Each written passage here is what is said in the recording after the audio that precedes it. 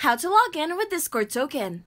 Hi, I'm Grace, and for today's video, I will show you how to log in with Discord token. Before we get started, if you're new to our channel, please make sure to hit like and subscribe to be updated for our new releases.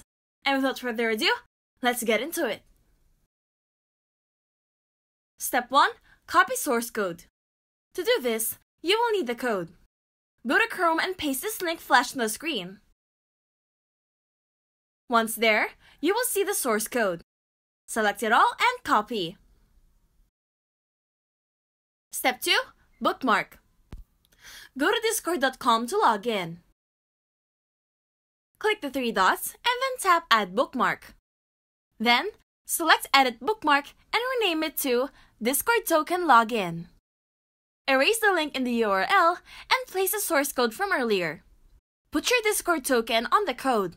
Change the value of the login with the value of Enter Token here into your Discord token, then save it. Afterwards, type Discord Token Login on the search bar and then tap on the bookmark which is listed below. And that's it! That is how you log in with Discord token. We hope this video is helpful, and if it did help you, make sure to smash that like button and hit subscribe to our channel for more helpful videos.